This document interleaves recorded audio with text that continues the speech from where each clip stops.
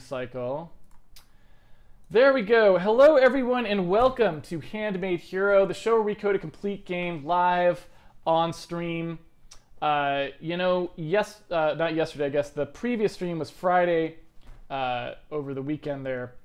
And we did a little something because it was a dev streamathon. It was a little thing that some people were organizing for raising awareness of streams. I don't know if it worked at all, but it was something we participated in.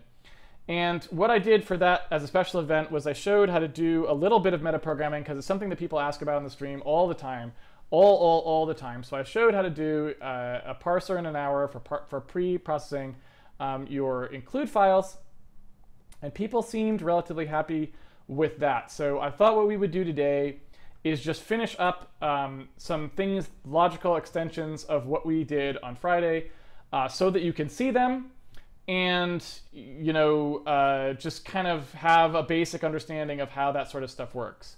I don't really want to go too far down that rat hole on Handmade Hero because it's kind of like a whole separate space to explore.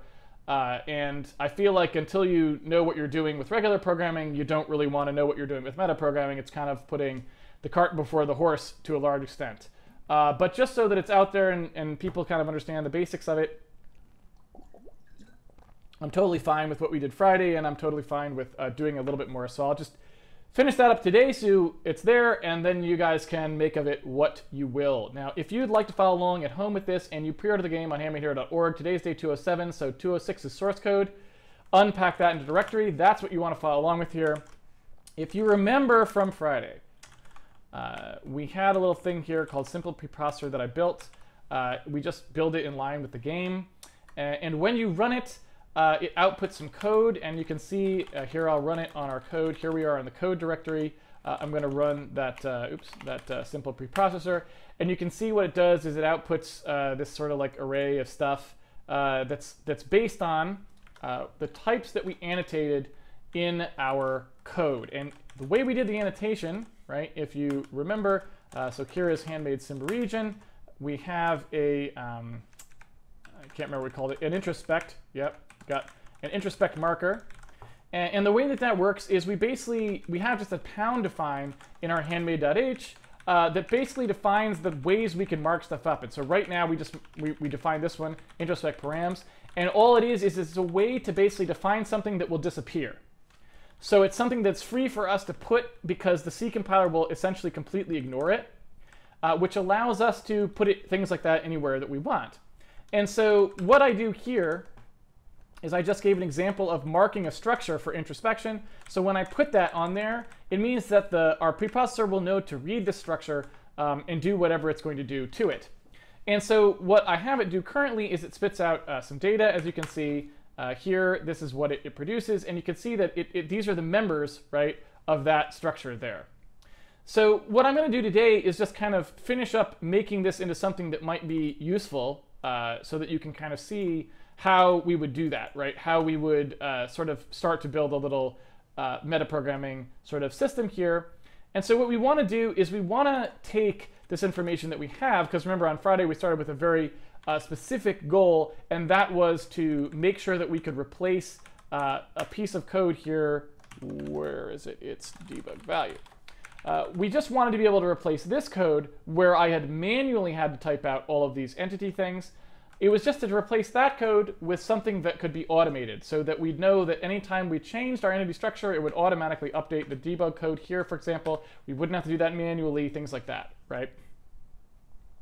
So what I want to do is I want to turn this into a system that would allow us to do some general things in our code that are not exactly designed for optimization or anything like that. That's, like I said, more metaprogramming sort of further down the metaprogramming path.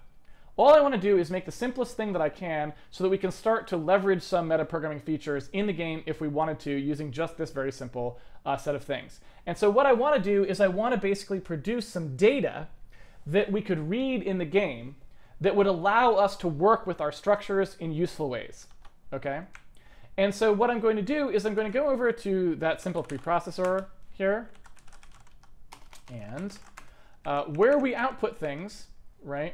Where we're sort of printing these things out, and we do the parse struct.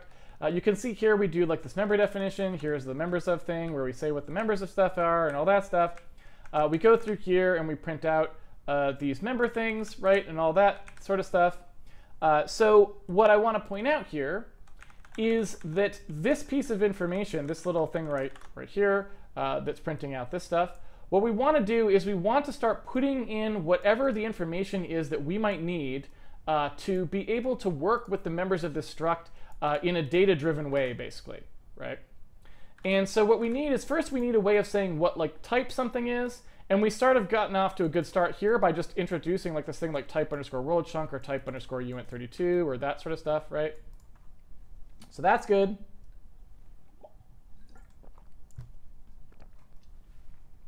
But if you imagine what we might want to do with this data, right, we have a problem where if you were to sort of iterate over this, you would still have no idea how to actually get at any of this information, right?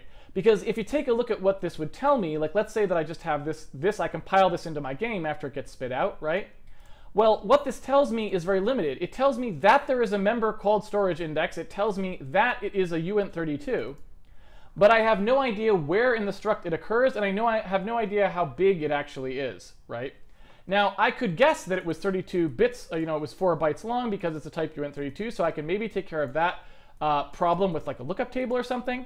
But in terms of where it is in the sim entity structure, I have absolutely no idea, because I would have to actually go through and sort of do some kind of accumulation and hope that the compiler didn't do anything weird with alignment. I'd have to know whether I was inside a pragma pack statement, for example, to even be able to compute the offset inside the structure of where that data is. So what I'd rather do is, right inside the output, I'd rather output something that will allow me to get that data directly, that the compiler can generate for me.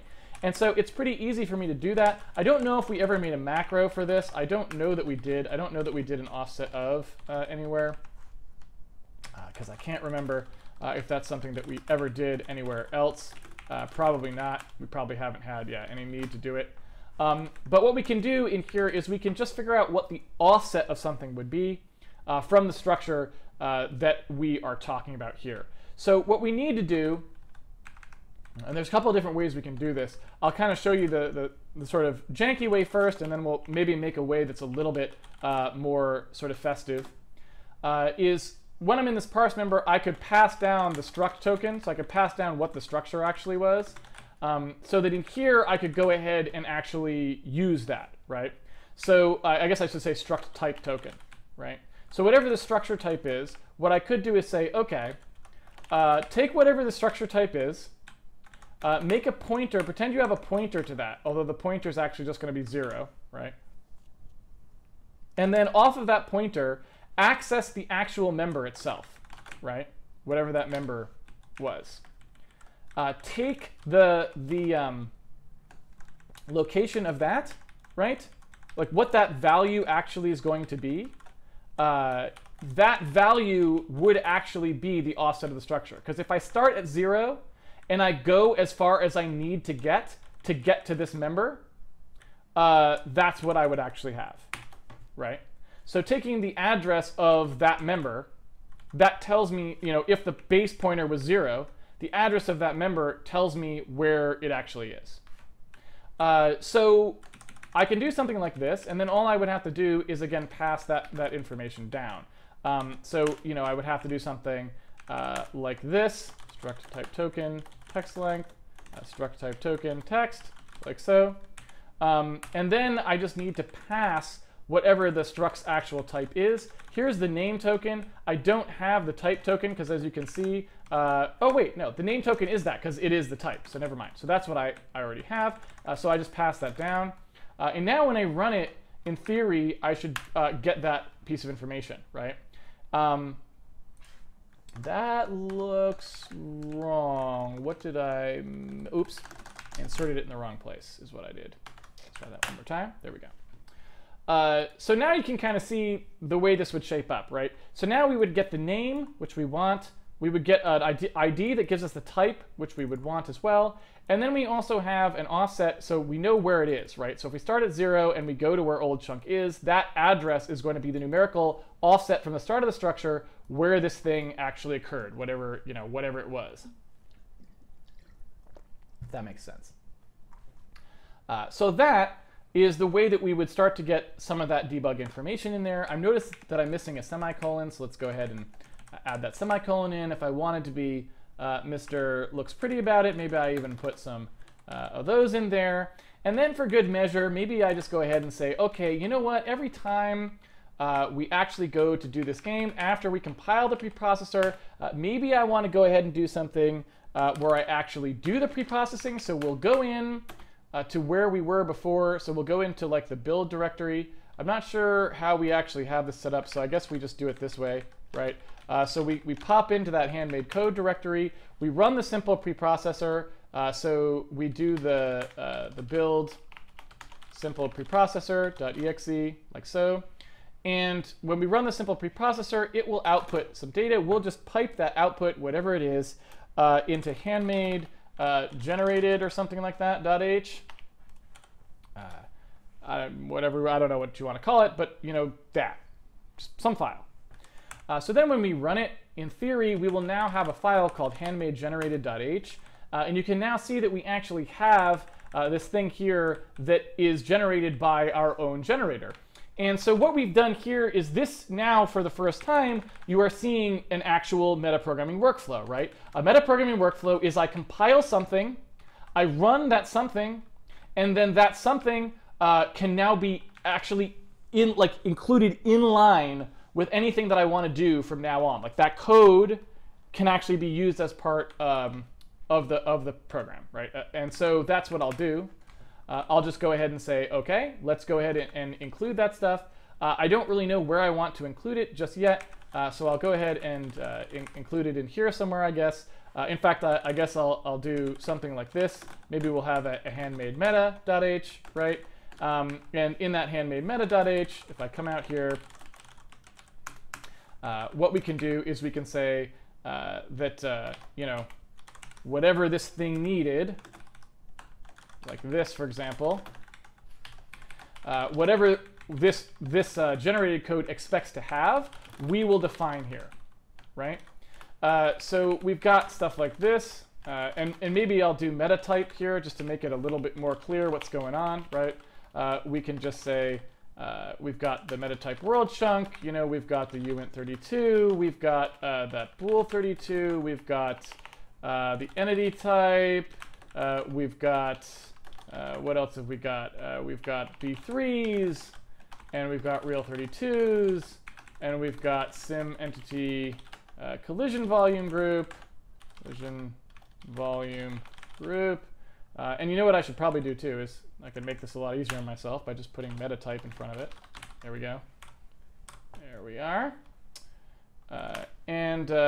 Okay, collision volume group.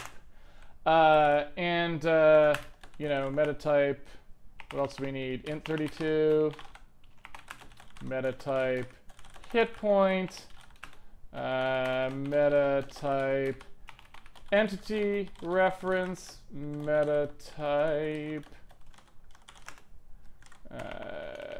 v2, and meta type real32, right? And so if I have all these, and I just say that's like a meta type or something like that, and I say this is meta type, I say that I've got the name, you know, whatever this thing is, and I say that I've got the offset from the struct. Now, if I want to, I can actually compile this, right? This could be something that gets compiled, and you know, I could put it in here. I don't know exactly how we want to do it, but there's a handmade generated.h, and it comes in through the meta system or whatever. And so that would sort of make our program start to use in a very, you know, not actually doing anything, but actually set up to do something way, the metacode, right? And so there we go. And now you can see that we're actually compiling the code, and we now have that member definition, right, that tells us everything that we wanted to know about the types that are introspected, okay? So here's our handmade generated. It lists like everything that we need to know about that type. And one thing I should mention that's kind of nice about this is this code is just generated and can now be checked into the project. So that's kind of a nice thing as well, because if the meta code generator ever breaks or it stops working or we lose it or who knows what, we still have at least one complete working version of the thing to fall back on, right? We have a working actual piece of C code we could pretend we just wrote ourselves, forget the generator, and that's kind of nice as well, right? It outputs something that we can save along with the project and distribute if necessary, or do anything else we might need to do, right?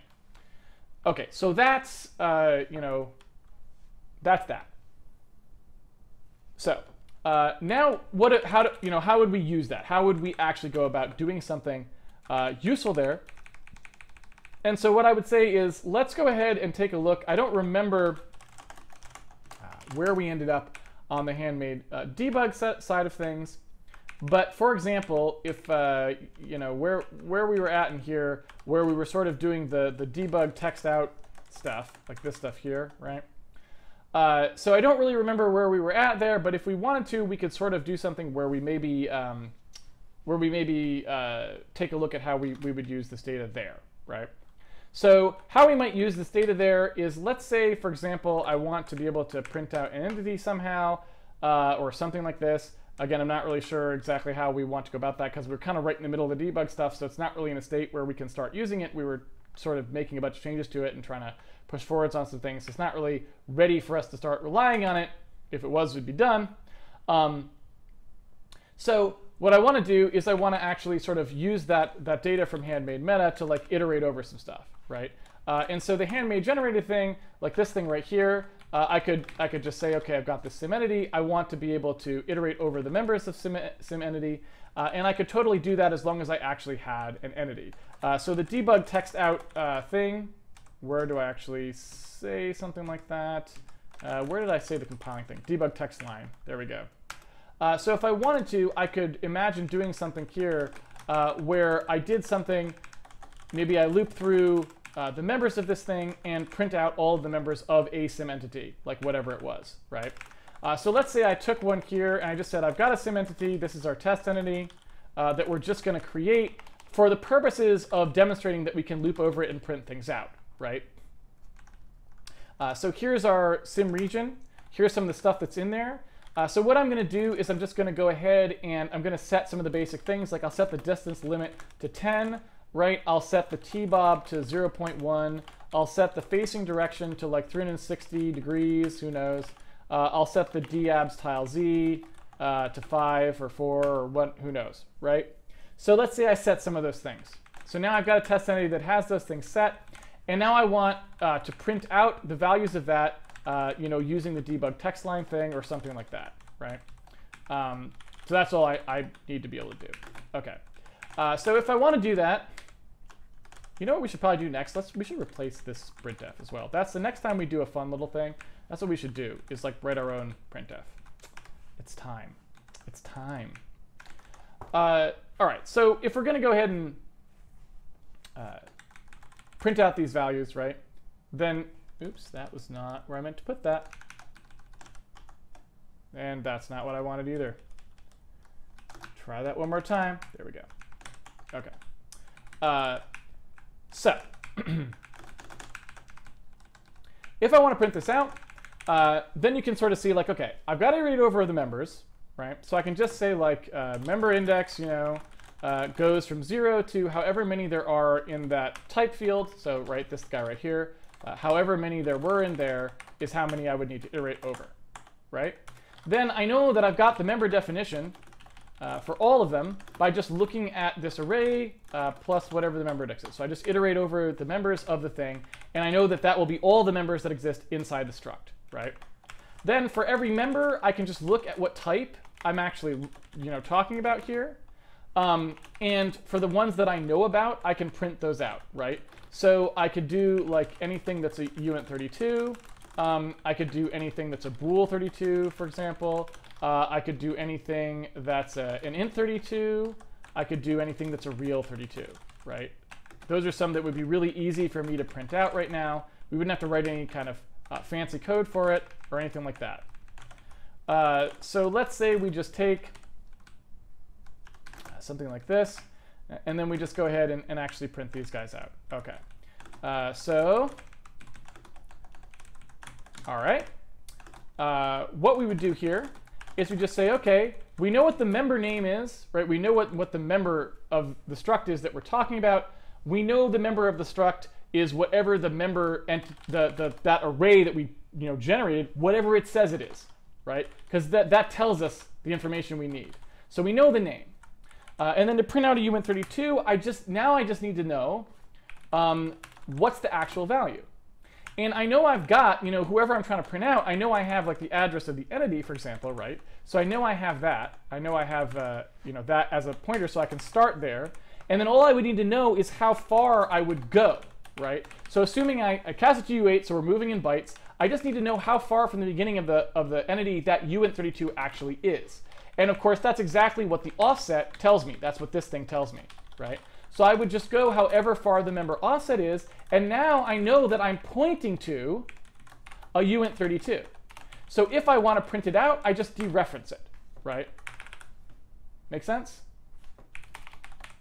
So all I did was say start at the beginning of the structure, go however much the offset is, that is the uint32 that we're looking for, print it out, right?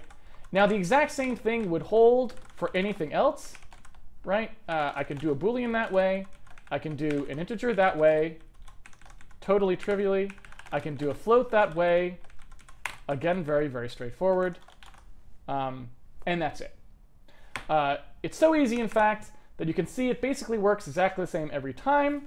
So I can even do something like saying that I just have a member pointer. The member pointer is always going to be exactly the same. I just don't know what type I'm actually pointing to until I go through the switch statement. So all I would have to do is this, right? That's all.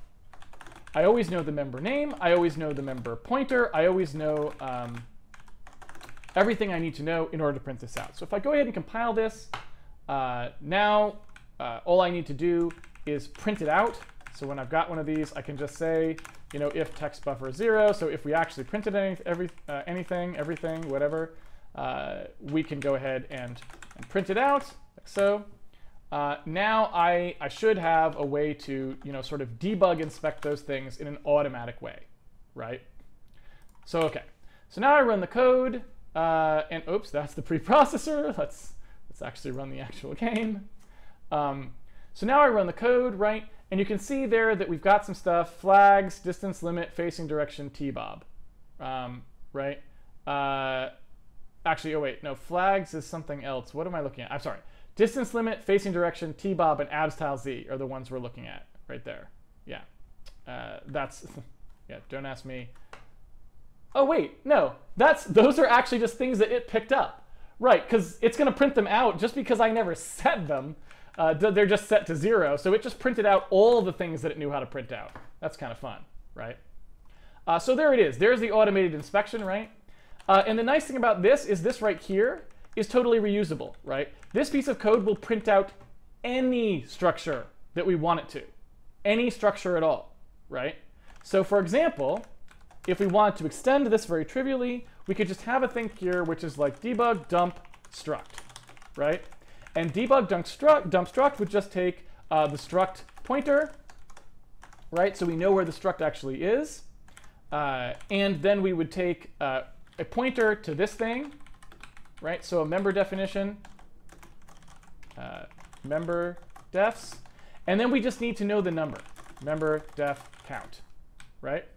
That's all we needed. We didn't need to know which struct it was. That was not at all, and I don't know why that's still there, that was not at all relevant to what we were doing, right?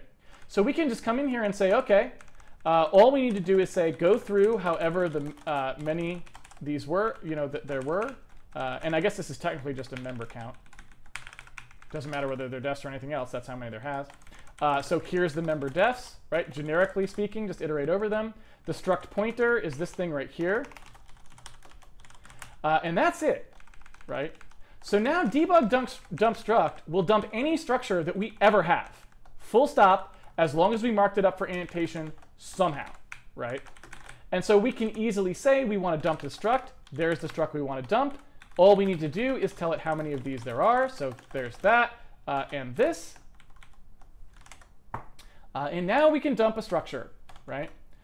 So if you take a look, and I guess I could have just left that running, but just to prove that it's working, right, we run it again. So there it is. In fact, I can just leave it running. We got hot code reloading, so it doesn't matter. So anyway, that is the basic metaprogramming thing.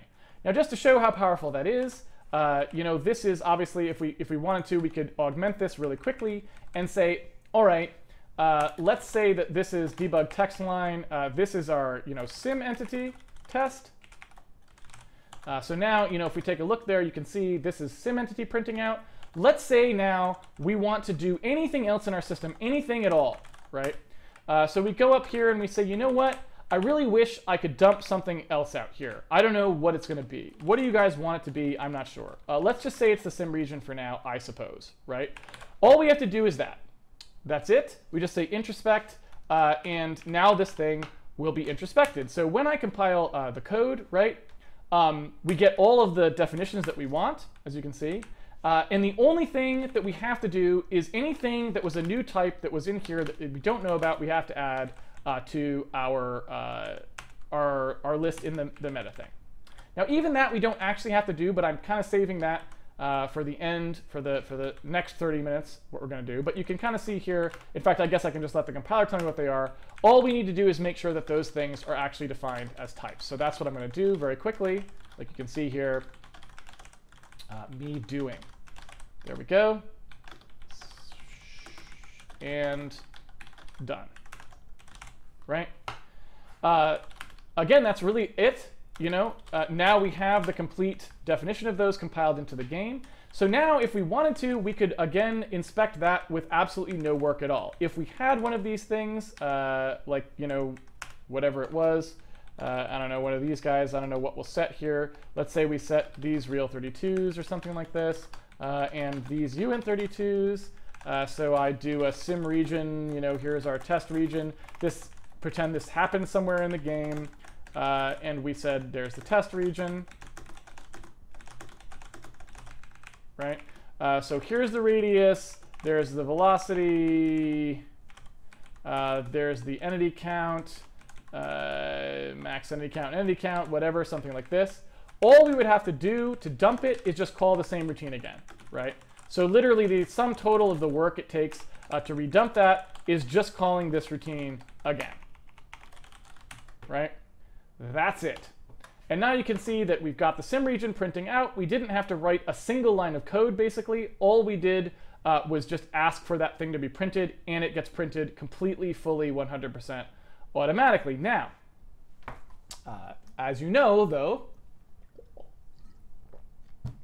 or as you've seen, I should say, if we take a look at the process there is something very unsatisfying about it, right?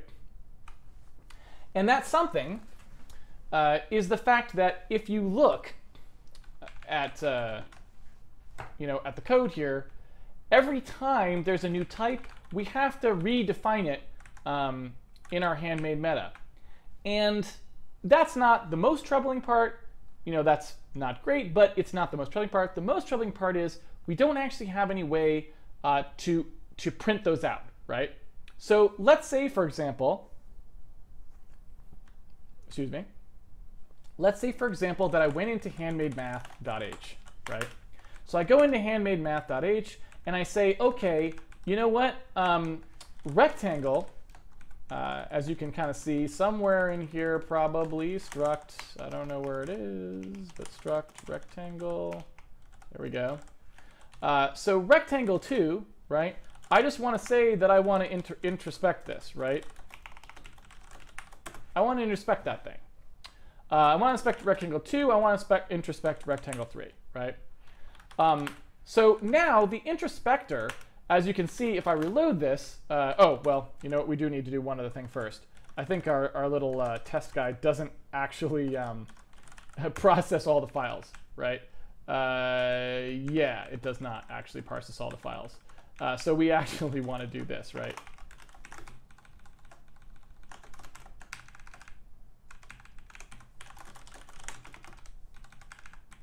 Sorry about that.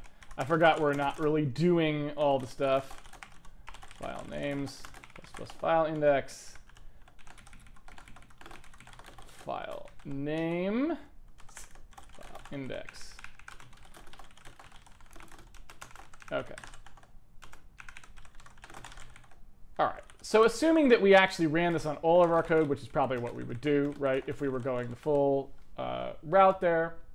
And that's not going to work. OK. And that's not defined here. OK. So assuming we actually run it on our code, which we would need to do, you can see we get our rectangle 2 and our rectangle 3 are now defined, right? So really, if you think about what this means, in theory, we shouldn't actually have to do anything to get those types, right?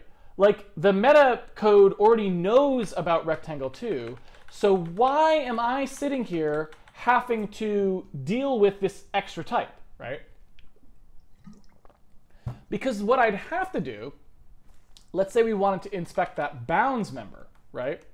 What I would have to do if we wanted to inspect that bounds member was in here, I'd have to add every time we have a new type like that, right? I have to go in here and add it in, right? So I have to go in there and do some nonsense like this, where I say like, oh, right, okay, it's the rectangle, so, you know, it's got a bunch of these things, like this sort of a thing, or whatever is going to happen.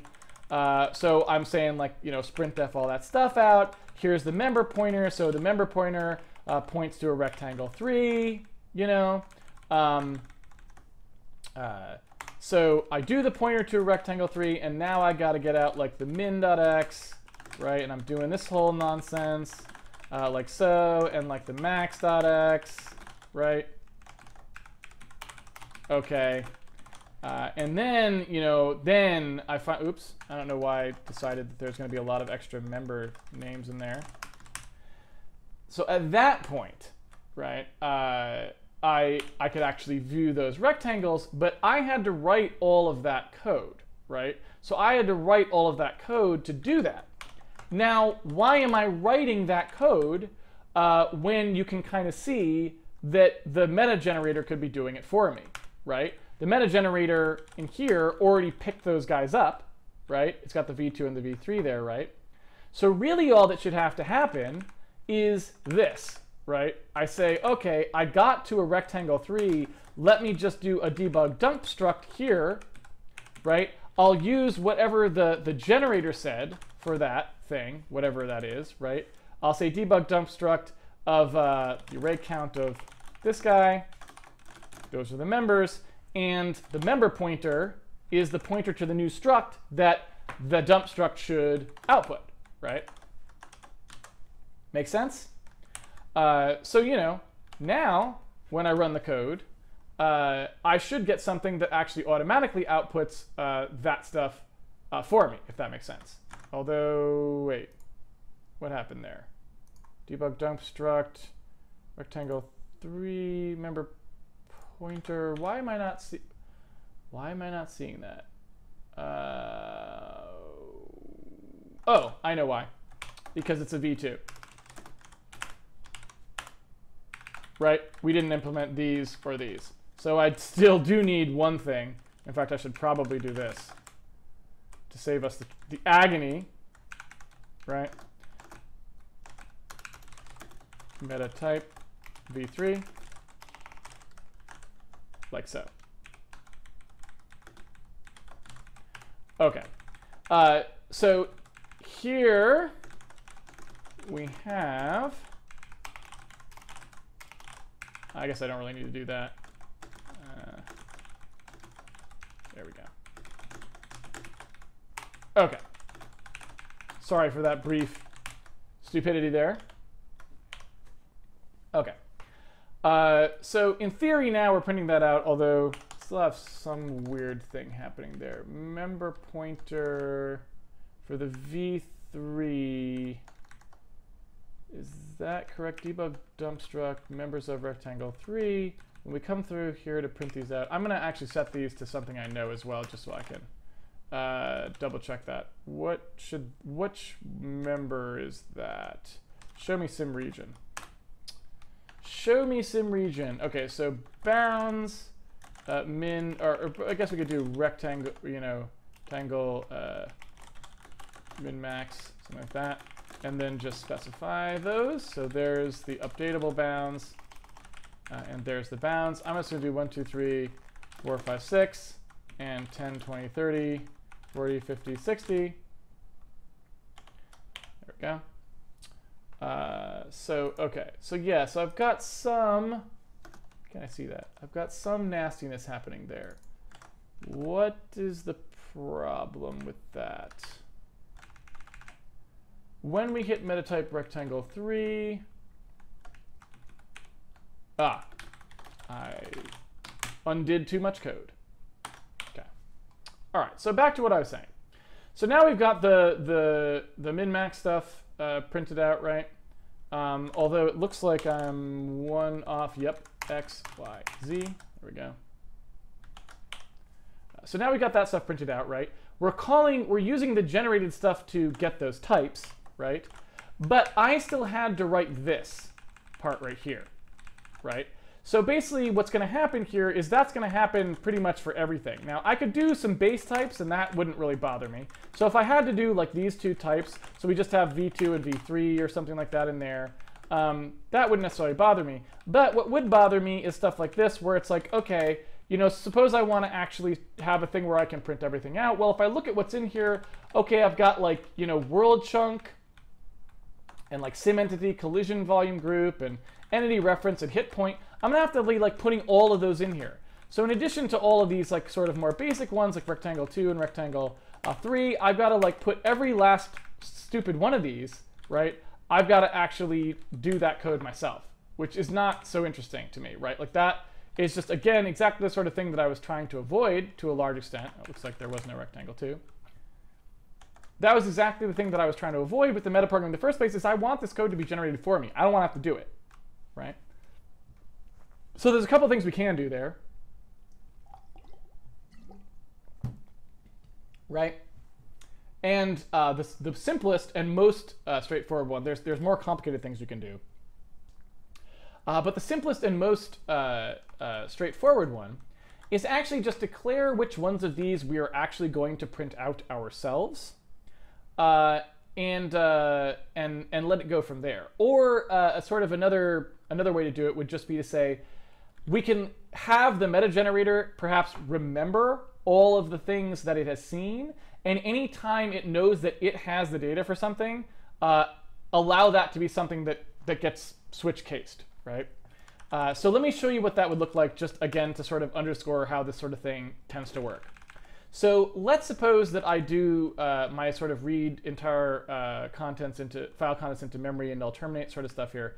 If I was going to do this, let me show you the simplest possible way. This is the way that requires not actually creating anything inside the meta generator that actually understands what it's seeing. It's still just kind of a macro processor, right? So the simplest possible way to do it is to say, all right, whenever I'm going to see one of these guys, whenever I see a parse struct, I'm going to take a look at, I'm sorry, not a parse struct. Whenever I see, actually no, that is what I meant. So whenever I see a parse struct, right, I'm going to make note of what that struct actually was, right? I'm going to keep track of just all the ones that I've seen, and then at the end, I'll output something that's going to allow me to process those as sort of switch debug jumps, right? So let's say, for example, that I just do something here where I kind of have, again, like something, I have no idea, you know, struct, scene struct, something I've seen, or like meta struct, I don't know, right? So just have a meta struct. All it has is like, what's the name, right, of the meta struct, and I think that actually, you know what, that's it. It's just what the name of the meta struct is, right? Like that's all there is to it. And maybe even just, you know, something like this where we got meta struct next, and then I just say like first meta struct, right? Something like that.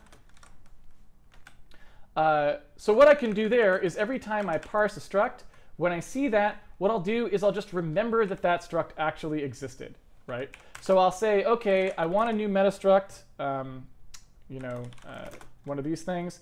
I'll just grab one, however big that is. And again, I'm going to keep this to the end of the program, so you don't need to worry about it at all. So I just malloc one of those. I want to take the name. I think it's what's the actual? I never use the C runtime library, so I never remember. It's not stir copy, is it? Or is it? Is it? I don't know. It's not stir copy. It's there's a thing that like copies and allocates a string, or is that just something I wrote? I can't remember. There's one that's like, you know, it just allocates the thing. It's not memcopy. It's not stir. It's not strencat. I don't know. You know what? I don't even care. Doesn't matter. I'll just write it myself. So anyway, I want a name. That's trivial. It's just whatever the... Oh, I don't even need that. I've already got that. So whatever the name token is for this guy, the text length of that, I just grab that space to store it. And then I just say, like, OK, right, wherever the thing was, I'll null terminate. And I'll copy the name in here from wherever we were, right? So we've got, OK, into that name, I will put the text. And I already know how long it is, because I already have that information. So this is basically just me storing this, and then I'll just chain it on to what I was doing, right? So it's all good. And again, this is since this is external to the thing, this isn't using our memory allocator. This is using the base, you know, whatever C wants to use for its stuff. I assume this is in memory.h. Don't actually remember, but I assume. So anyway, that gives us a list of all of the structs that we've seen, right? So now every time we see a struct, we know that we have one, you know, we sort of have a record of it. So at the end of the program, after we've done everything else, I can basically just print out a little thing that's designed to aid us in that automated type discovery process. So I can just say, like, all right, let's print out a pound define, which is like handle, you know, meta handle type dump, I don't know, whatever it's going to be, right? And what we do is we say meta handle type dump, and then we say whatever the type actually was, or something like this. In fact, I guess if I look and see what we're doing here, right, it's just going to output this thing right here, right? So really all it needs to do is it just needs to have the member pointer, I guess, is really the only thing that needs to happen. So whatever the member pointer is, that should pretty much do it, right? So you call meta handle type dump, you give it the member pointer, and all this is going to do is just generate all of these cases for us automatically. So we don't have to bother doing it ourselves because we're just that lazy. OK, so in here, I got to loop over these guys. So I've got my meta struct. I start with it, and I say first meta struct. I loop until it's done, right? Once I have those, inside here, I just need to output what is this, essentially this exact case, right? I just need that for each one of these. So in here, we just do something like this, 1, 2, 3, 4. We just do something that looks like that.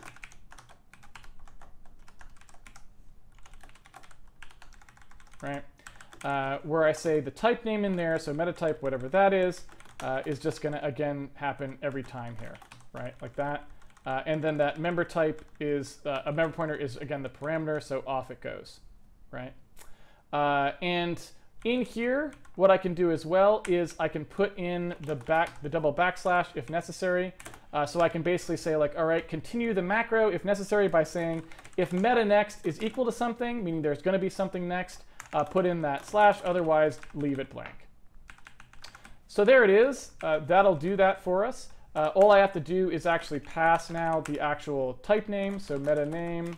And I've got to pass that twice, or 3 times really, because it uses it 3 times. And that's really all there is to it. So now if I go back and take a look at what's in my generated code, you can see that down at the bottom, we now have metacode, which does exactly the stuff that I wanted it to do, right? It automatically handles any type that we might have seen, so we don't have to. And furthermore, we could also imagine doing that for the other part of the process that we haven't seen yet. You could imagine if you were really trying to do this the whole way, you could actually do something where it spits out this array as well, right? You could imagine that happening. So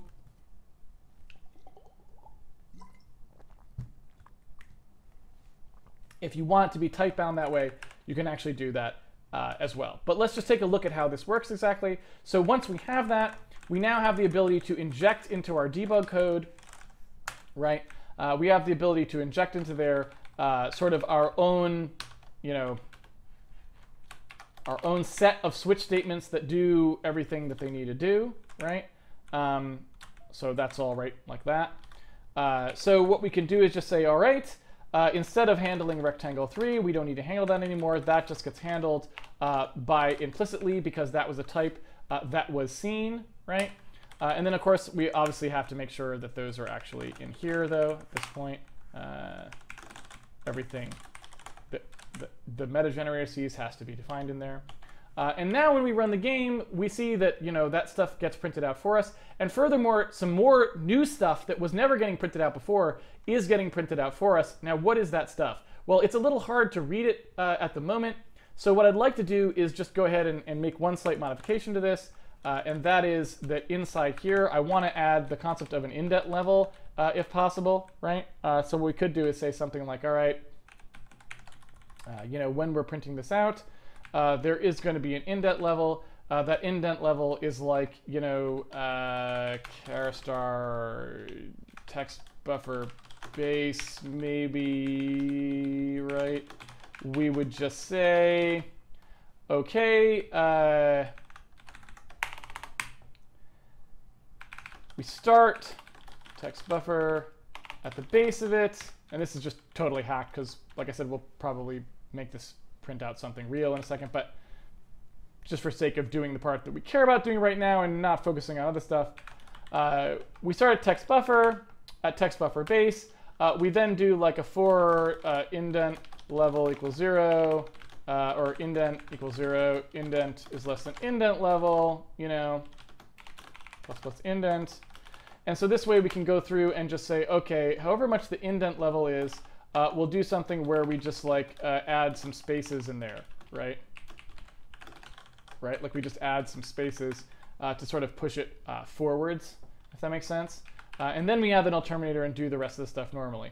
And so that would allow us to say, okay, there's an indent level that gets passed here. And every time we go down a level of indent, we increment it by 1 or something like that.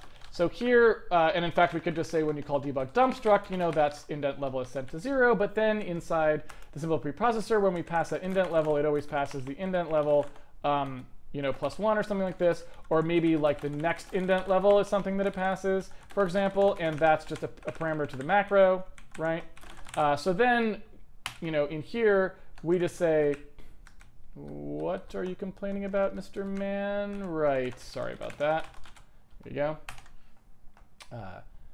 We did what happened? Size something did its thing. Oh, right. That is. I hate this snprintf thing. Something like this. Are you happy now? Mr. gets in the way of me trying to give examples. We really need to write our own one of those. There's nothing worse than a whiny C compiler. Okay, so if we go ahead and make that happen, so we just say, okay, yeah, however big text buffer base was, that's how much we start with, and then we can subtract away from that. Well, I guess what I could do is just say text buffer base plus however big text buffer base was minus text buffer. That's how much is left. Okay, so that should allow me to finish the thing that I was actually trying to show you. Let's see, cannot convert from 3 to size t. What?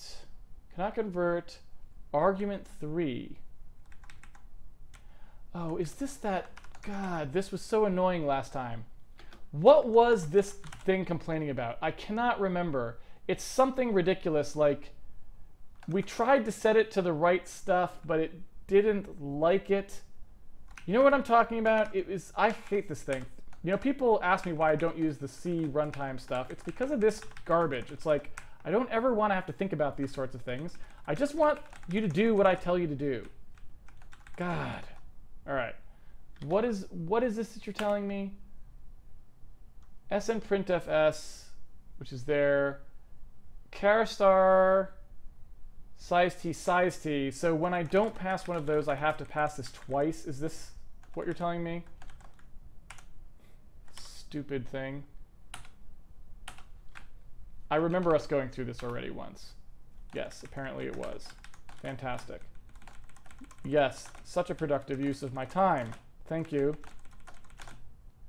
All in the name of security, which we are not concerned about in any way.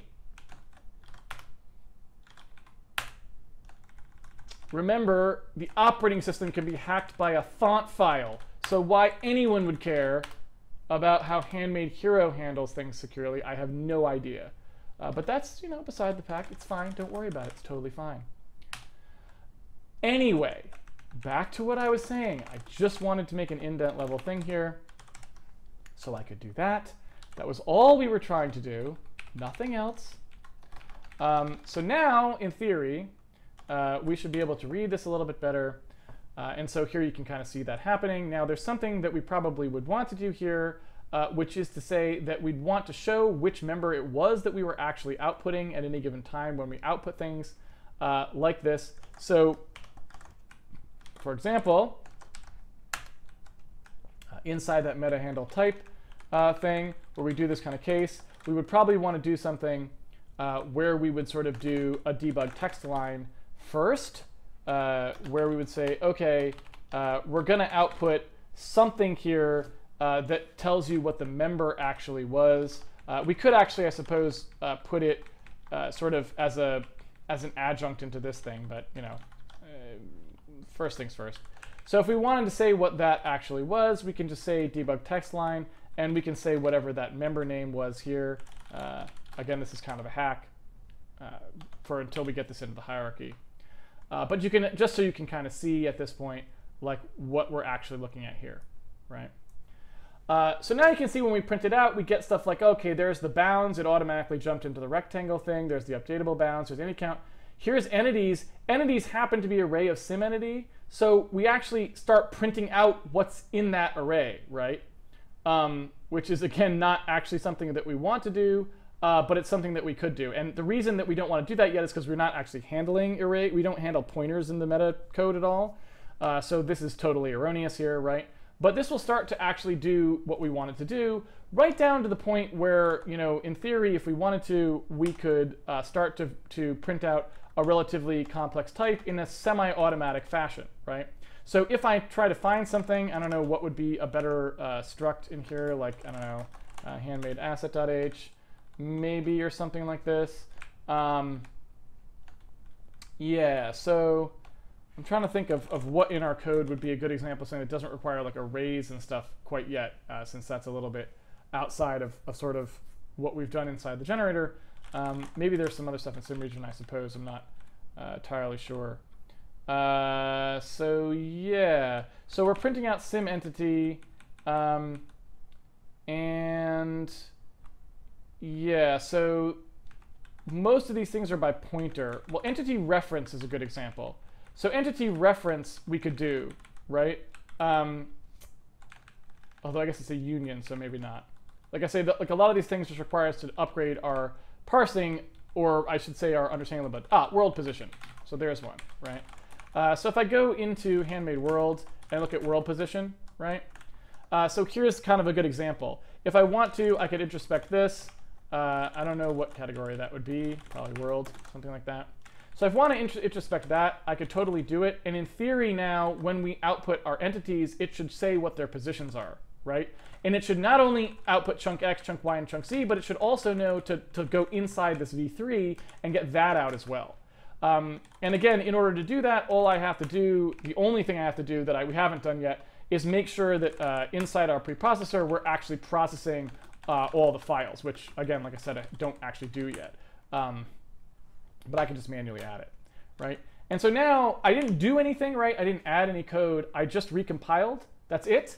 And you can see that now our entity printout, which is right here, this is our sim entity. You can see that it just prints out that origin struct. It just totally nailed it, right? It outputs the X, the Y, the Z, and the offset, right? It knew the offset was a V3. Again, totally automated everything, nice and fancy, right? Oh, wait a second. No, I lied. I totally lied. That's not what happened. That's actually inside the sim region. Is that correct? Oh, yeah, sorry. I guess for some reason I thought we were talking about the sim entity, but the sim entity doesn't have one of those. So yes, it totally nailed it, but I was confused. So there's the world position right there, right? And it prints it out automatically. And it's smarter than I am because it actually knew where the thing was and I didn't, right? So yeah, so that's right how that sort of thing works. It's, again, pretty straightforward. Not really, none of it's rocket science. It's just taking a little time to figure out how this sort of stuff goes. Again, you can sort of take this a lot further than what I'm doing right now, but it just gives you kind of an idea. Hopefully you can sort of see for yourself how this sort of thing would progress and go a little further down. If we wanted to extend this a little bit more, you could see how like some of these things that are single pointers, we could pretty easily handle just single pointers and stuff like that in a fairly hacked way, or we could do something a little bit more fancy for them. But you know, if you want to do something in a pretty hacked way, it's pretty easy to even hack pointers in there. It's just going to do an additional dereference before it actually looks at something. So for example, let's say we wanted to start targeting whatever this thing is, sim entity collision volume group, right? Sim entity collision volume group is this thing. So you know I want to introspect this. I don't know why, who cares, I have no idea. We're doing some things, I don't know. So I just started introspecting everything because I'm crazy and I'm doing stuff and it's a disaster and whatever. So I'm introspecting some stuff and I say that I want these two things introspected, right? And I go ahead and compile it. You know, like I said, we didn't go the full Monty there and actually put in the thing that generates those generated guys, but we could, obviously, if we wanted to. It should be pretty obvious by now how you would do that.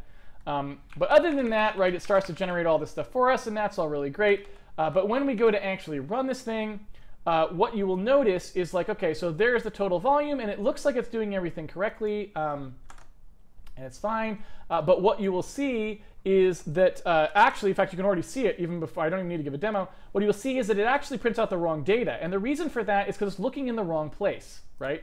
Because that thing is a pointer. So inside that sim region, right, when we are pointing to the collision volume, that is an actual pointer. But our meta, our preprocessor doesn't actually use pointers at all yet, right? It doesn't, it knows that it saw it. Like I did it when we wrote the parsing. You can see that it actually has an is pointer there, but doesn't actually do anything with is pointer. So it doesn't matter that it saw that there was an asterisk. It's not actually going to use that for anything, right? And so there's a lot of different ways that you could, you know, that you could kind of like start to approach this. The simplest possible way, if we were just literally hacking it all to pieces, is that member, sort of that member concept there. You can sort of just have some flags that say to do something, right? You can say here like member definition flag, right? And you would say, you know, meta flag, you know, meta member flag, something like this, underscore is pointer, right? And again, this is really, the reason this is such a hack, like I was saying, is because it doesn't support like pointers to pointers, right? You can see why there's a lot of reasons that would be bad. But point being, if you're just to show what the idea is, we do like, okay, if it's a pointer, then we put one of those flags in. Otherwise, we just put 0 in there. And now when we print this out, we would actually have that information inside the generated stuff. So you can see here, anytime there was a pointer like to the volumes or things like that, it tells us that it is a pointer. So now that we know. And once we know that it's a pointer, then that means that inside the thing where we actually print everything out, that gives us the opportunity to actually dereference the thing first before we're actually going to do anything else, right?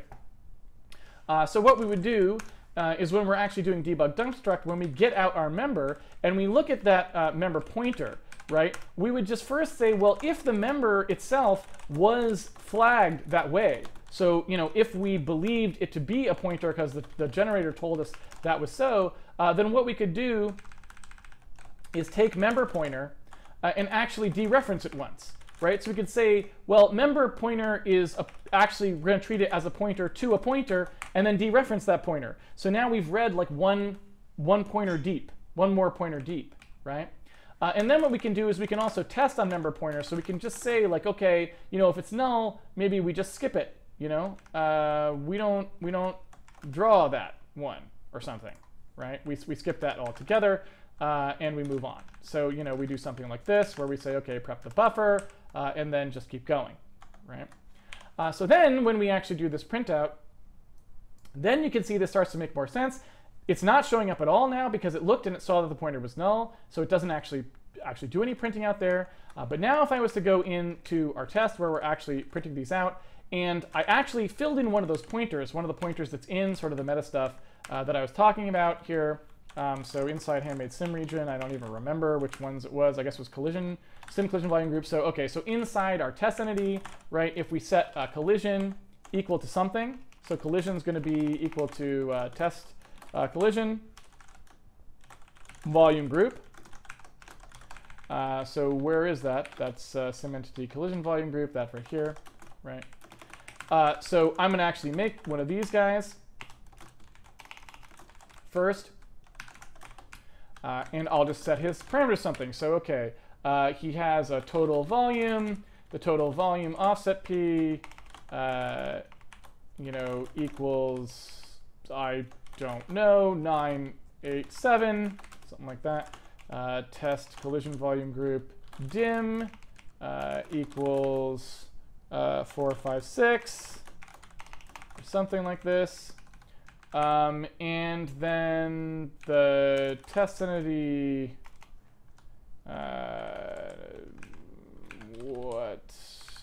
total volume, blah. Okay, there we go.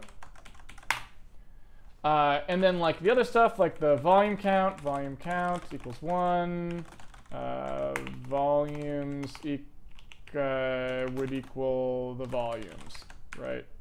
Sim entity collision volume, like so, volumes, right? And in here, it'd be the same stuff. It'd just be like, okay, yeah, these are going to be like, 10, 11, 12, 13, 14, 15, and so on, right? Whatever. So now, if you look, all of a sudden, all I did was tab back, and you can see that all of that information is totally reflected properly, and all of it's there, and that's all great. The only problem, obviously, with this, again, is like we taught about pointers, but we didn't really teach it about counted pointers. So, for example, if I was to say 16, 17, 18, 19, 20, 21, and say that the volume count was 2, well, if we had a magical thing, it would show up, but you can see that there's only one volume actually listed under volumes. Instead of 2, it only lists the first one. That's because all it does is it just sees that it's a pointer. It doesn't know that this member tells it how many of those there are, right? And so you can imagine lots of ways that we would do that.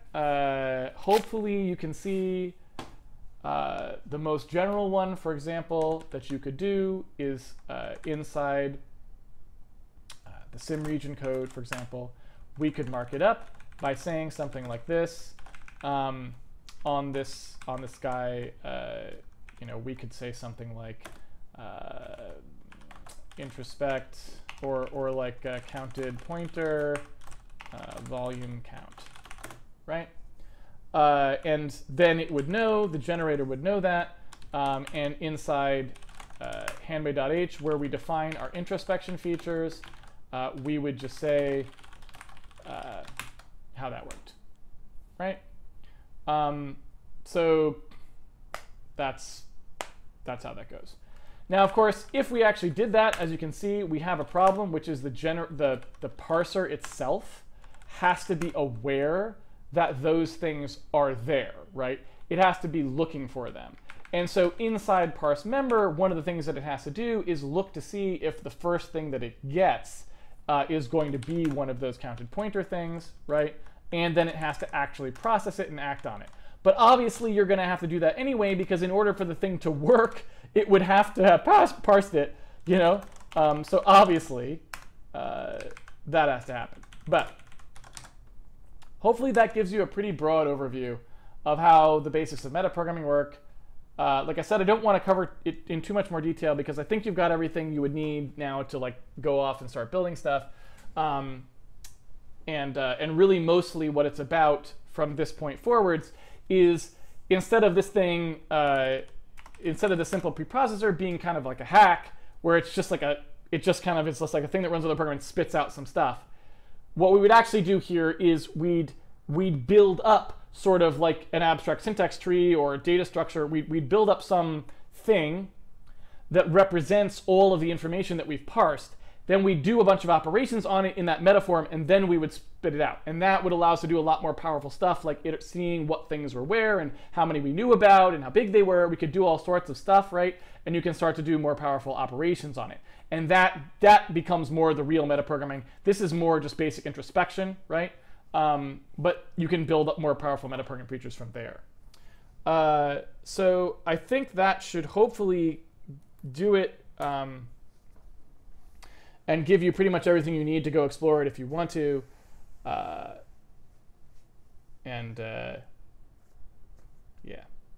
there you go. So let's go ahead and go to the Q&A for a little bit. I'll just take some questions. And but like I said, I think it should be pretty clear. You know, there's an infinite number of things you could go do now, I think, with that information. Like, it's pretty obvious how you can just keep going from there.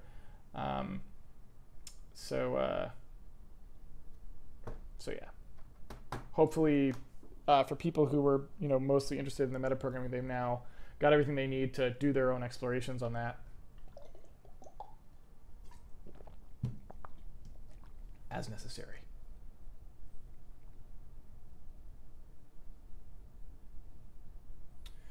Chronal Dragon says, so when you say you've built up multiple layers of metaprogramming, do you mean your metaprograms output things like what we wrote today?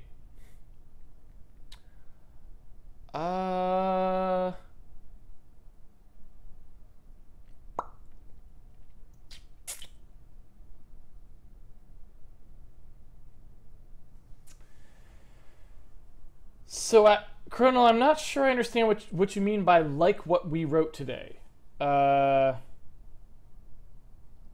Can you possibly rephrase the question? And NXSY, when you say isn't offset of safe to rely on, I don't know. We could find out. Let's see. So if I'm in the middle of this code, and let me make sure I get the syntax right for offset of.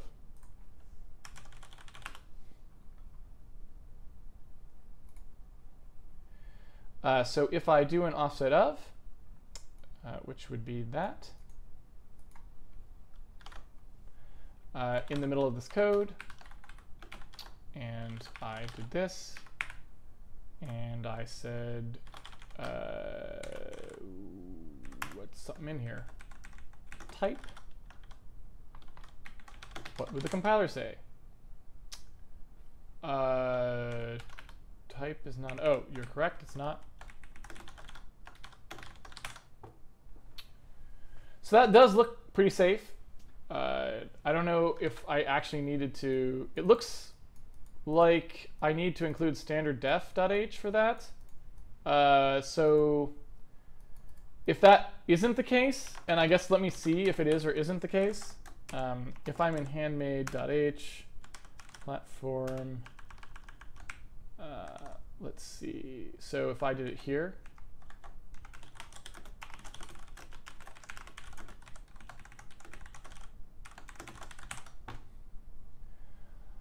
So I would say no. It looks like it's not safe to rely on because basically you're going to need another pound include. So that seems like a bad idea to me because you never want to introduce a piece of code that depends on a header file if you don't have to, in my mind, an external header file. So I would say no. I would not do that. I would not choose to do that. But you know, if that's other people's guess, I guess that's other people's idea.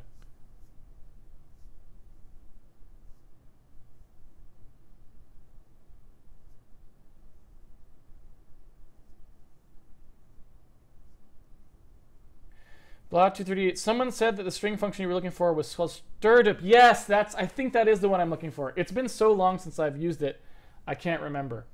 But yeah.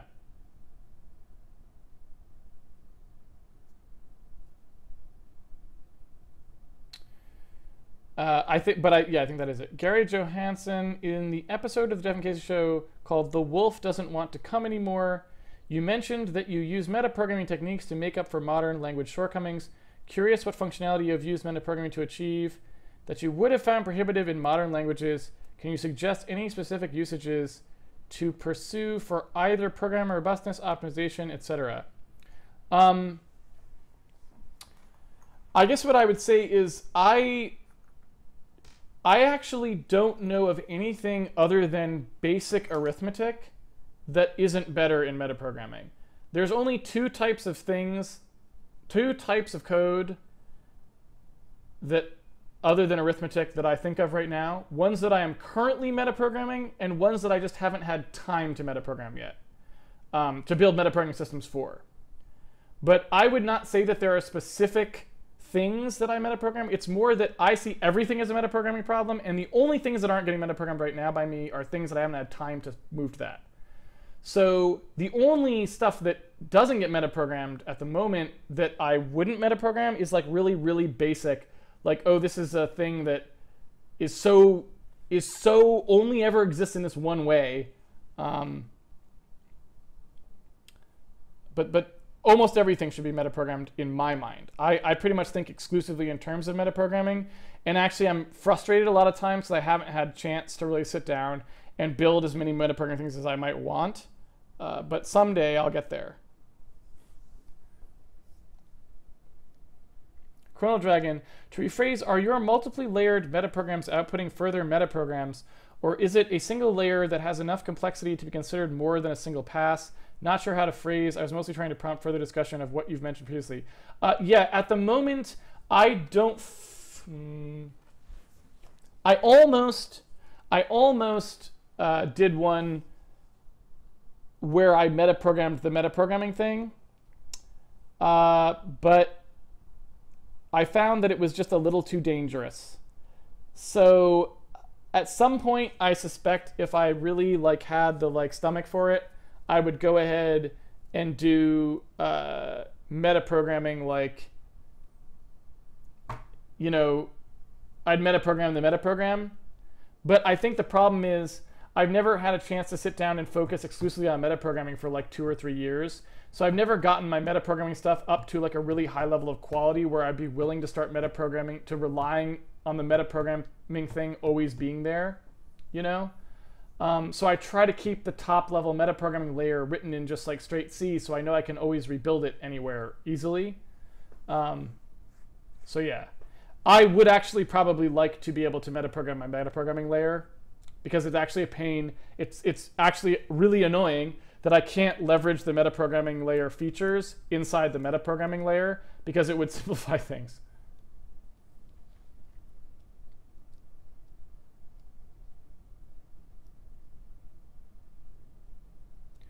James Whitman, odd. Offset of is defined in MSVC's type standardf.h and is specified in C89 as belonging to that header. Did I miss something? No, so I don't like using the C runtime library. At work, I don't use the C runtime library at all. I don't use any headers, actually. There are no, in our current build of our game at Mali, there are no header files that were not written by me. And well, I guess, and we also, I think we use stbtruetype.h.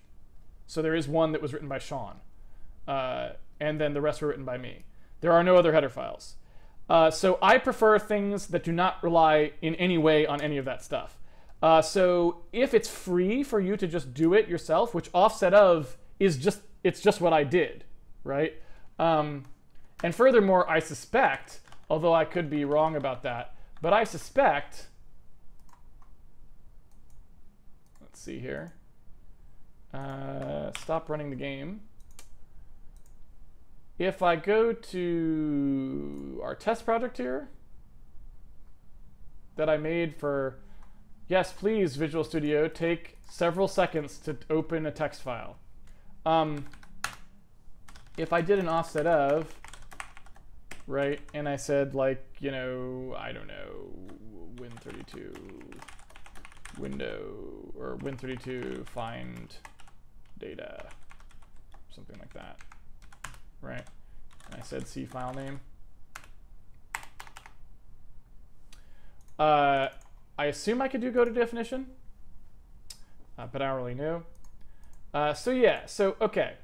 So what you can see is basically if you were to use offset of, all you would be doing was introducing a header dependency for exactly the code that I wrote. Like, it's just it does exactly the same code.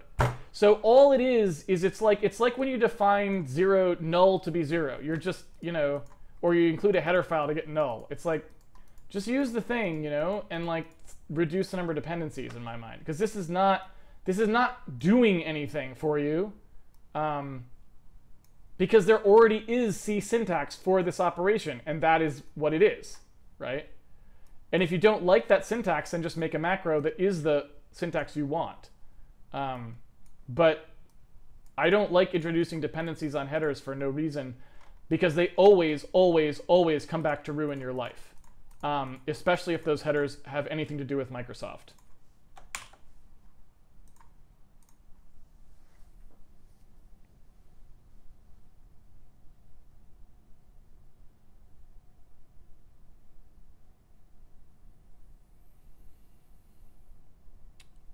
Benjamin, based on what Jonathan Blow has so far, do you think JAI will have the metaprogramming capabilities that you'd want? If not, what do you think it is missing? He has not actually demonstrated much of the metaprogramming capabilities yet. In fact, I think he's still working on the abstract syntax tree modification stuff. So I actually, I don't think even he knows quite yet exactly what will be in there for that. So it's a little premature to say. I mean, I feel like, knowing John, he will probably make it fairly complete. So even if he does not add all the metaprogramming like features I might want, I suspect he will probably make it such that I could add those features in the metaprogramming, in the actual program itself, which is all I really want. Like, I don't need him to do that work for me. I just need him to expose the ability for me to do that work, and I can then build up my own like library, and that would work.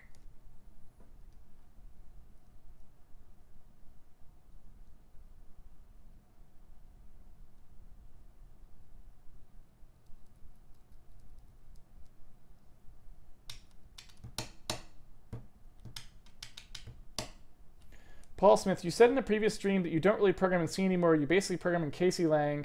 Does that refer to your metaprogramming tools, or is there more to it than that? Yeah, that refers to the metaprogramming tools.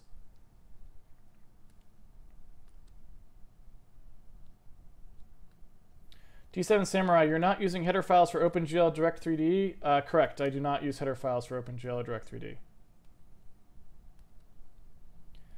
Have you worked with any functional languages, Haskell or maybe Scala? The only one that I have seen much of is OCaml. I have not ever even so much as I think read a line of code in Haskell or Scala, but I have. I think I read a whole book on OCaml actually. I never did anything serious with it though. I mean, I didn't like, you know, I never shipped a library in it or any kind of commercial product.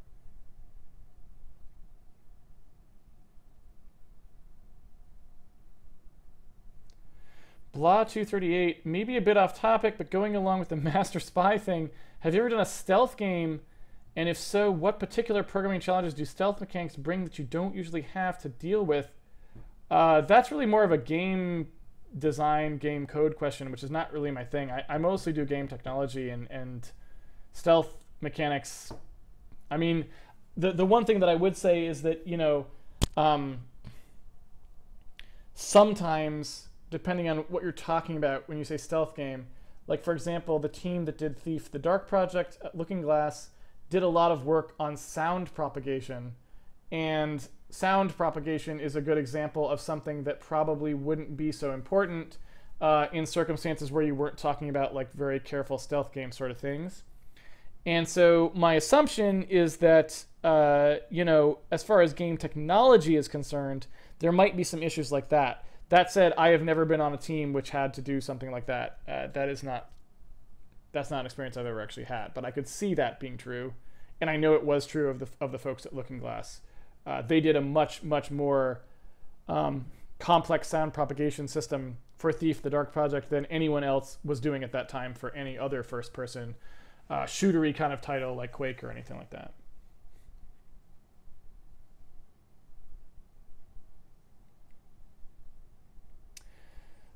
Maybe a bit off topic. Oh, wait, sorry. Is the syntax of KClang still very close to C? The nuts and bolts of it are. It's more the higher level stuff that isn't. Insofar as your metaprogramming tools sound very useful, will you ever open source them? Maybe in your will, if nothing else. Yeah, I would like to. I would like to at some point release them, but I think it's going to probably depend a lot what format it takes, like what happens over the next 5 years or so. For a while I was thinking maybe I would do my own language sort of thing that incorporated them, but I wasn't really sure about that. And so now that John is doing his language, I kind of want to wait a little while and see how that shakes out. If that turns out to be a really good thing, then, maybe I could just, I might even be able to ship it as a library. Like here's all my metaprogramming stuff that just ships as like a JAI library, like you just grab casey.jai and then you can do the sort of stuff that I'm doing that it would work in that or whatever. But Shuza, will you write your own installer for Handmade Hero or just zip it and be done with it? So for installers, I think probably it would depend on what the requirements are of the target systems at that time.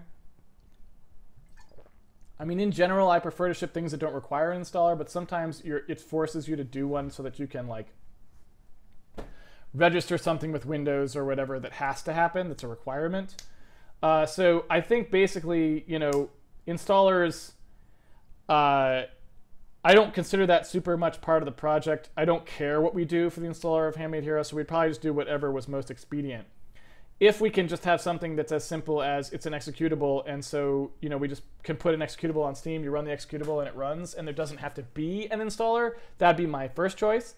But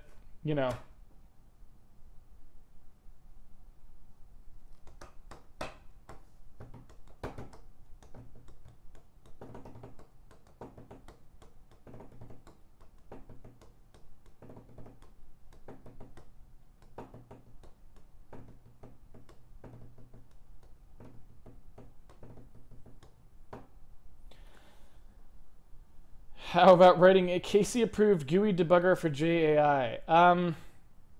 If I had time to write a debugger, I would have written one already. Right? Like, I would have written one just for C, even. But I just haven't had time. I don't have time to even write the stuff that I'm supposed to be writing, let alone extra stuff, right? Like, like on our game project now, we don't have a lot of money. We're not like a rich company, so I end up doing a lot of stuff that's not even programming. Like I haven't probably programmed anything at Molly Rocket in like 3 weeks because I had to do a bunch of artwork and stuff. That's just like the reality of how it goes. So.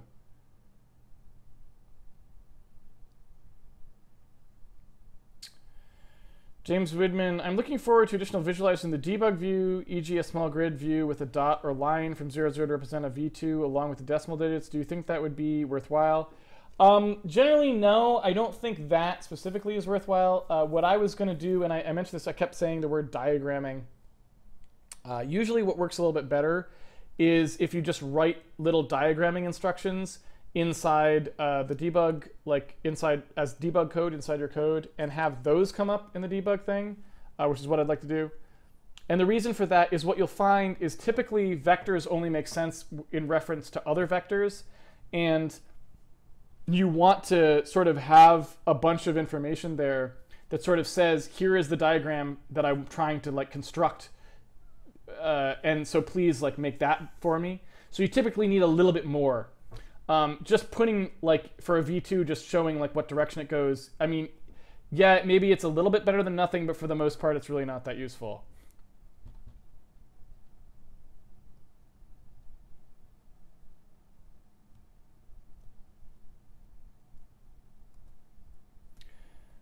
Gary Johansson, do you ever metaprogram the Sims stuff and the job queue? The Sims stuff and the job queue. So job queues are a little bit of a tough subject at this point because the code base at Molly Rocket actually isn't as multi-threaded as it should be at this point.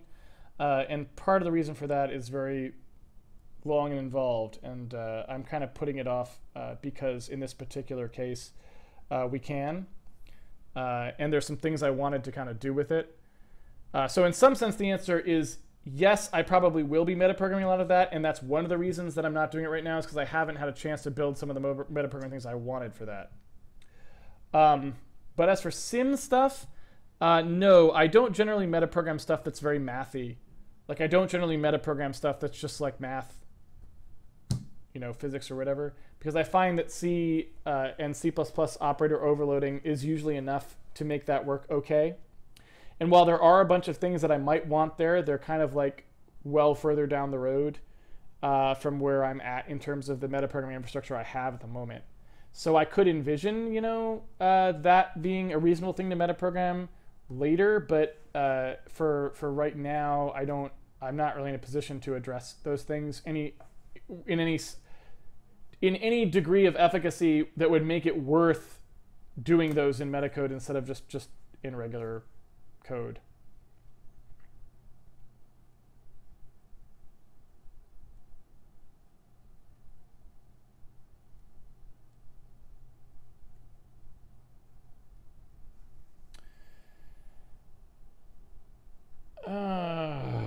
Okay.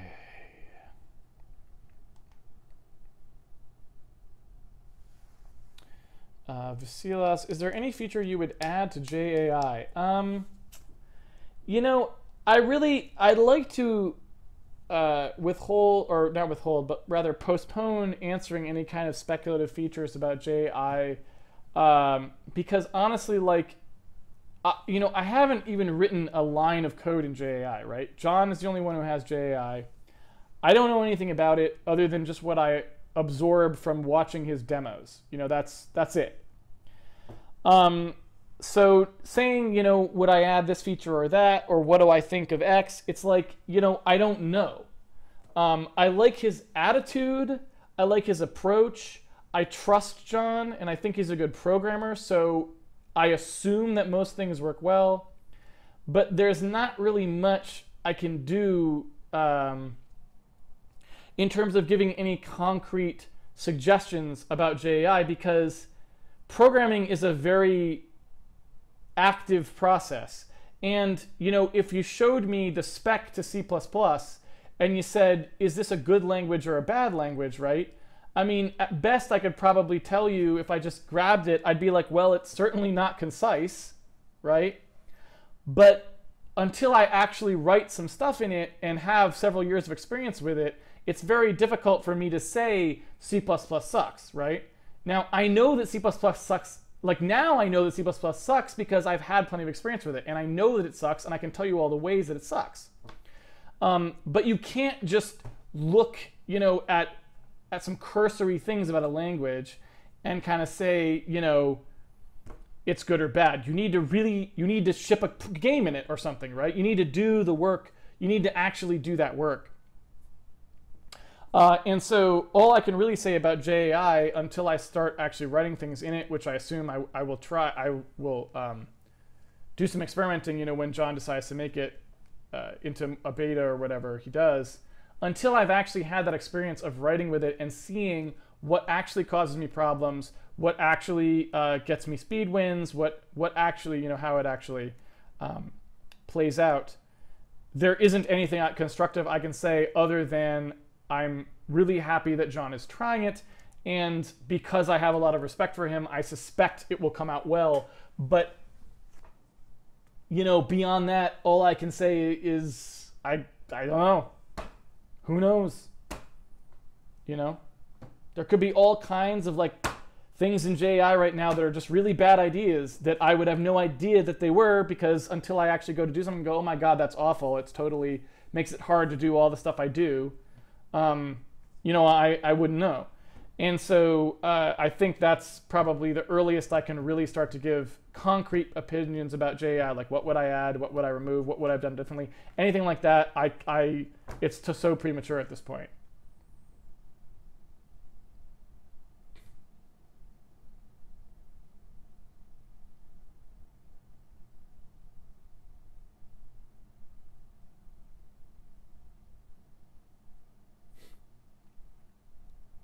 All right, I think the stream has ended. The stream has ended. I'm going to go ahead and close it down. Okay. Thank you, everyone, for joining me for another episode of Handmade Hero. It's been a pleasure coding with you as always. So hopefully, combined with Friday's stream, this stream gave you kind of an idea of how you can actually use something like introspection in your actual code, if that is something that you choose to do. So now you've kind of got that, and you can decide whether that makes sense for you and whether you like that sort of thing, or whether you don't. Like I said, it's not something that we'll probably pursue too vigorously on Handmade Hero in general, because I'd rather show sort of the base layer of programming first, because I kind of consider metaprogramming to be sort of like a thing that you do after you're already done. You know, after you've done something manually, then you can think about how to do it automatically. But typically, you don't really want to put the cart before the horse there and learn metaprogramming along with your programming, because I feel like that's, you know, if you don't really have a super solid understanding of the first part, it's kind of not such a good idea to jump to the second part. But it's out there now, and we can make some light use of it in Handmade Hero. So we will, for example, we could totally use this stuff if we wanted to aid in our debug dumping or anything else that we might want to do. So that's it for today. If you want to follow along at home, you can always do so by pre-ordering the game on handmadehero.org. The game comes with the source code, so you can follow along night by night and just play around with the code, see what you can learn from it. We also have a Patreon page if you want to support the video series. It's always much appreciated. We have a forum site you can go to ask questions, and there's also an annotated episode guide up there that you can look at if you want an easier way to watch some of the videos than on YouTube. It's got kind of good jump lists and stuff like that in there. We have a tweet bot that tweets the schedule at you, so if you'd like to catch the stream live, that's the easiest way to do it. Just take a look at the tweet bot. It will tell you. And I will also tell you that tomorrow night we will be right back here at 8 p.m., same time, same channel. And there is a special stream on Thursday. We will be 8 p.m. today, 8 p.m. tomorrow, 8 p.m. Wednesday. But Thursday, we will actually start a little earlier. I think it's going to start at 7 p.m. It'll say so. The tweet bot already skewed the schedule, so whatever it says is correct. But immediately after the Q&A of Handmade Hero, there's going to be a special thing that me and Sean McGrath are doing. Sean McGrath, you may know as one of the main programmers on N++. Previously, he also made the game Dyad. And he is oftentimes on the chat, actually, as SSS McGrath. He asked me to sort of have not really a debate, but sort of a devil's advocate thing, because his next game is going to be a F2P game, and he wanted to have someone sort of argue with him about it a little bit, just to see, you know, if he still felt it was okay for him to be working on an F2P game, because he had some concerns about it himself, I guess it would say. So for those of you who are interested in those sorts of things and those sorts of discussions, we will be doing that immediately after Handmade here on Thursday. So please plan on checking out the stream that day and staying for that. Or if you don't have time to catch the stream and just want to catch that, it should be starting at about 8:30 Pacific Daylight Time. That's about it. Until next time, have fun programming, and I will see you guys on the internet. Take it easy, everyone.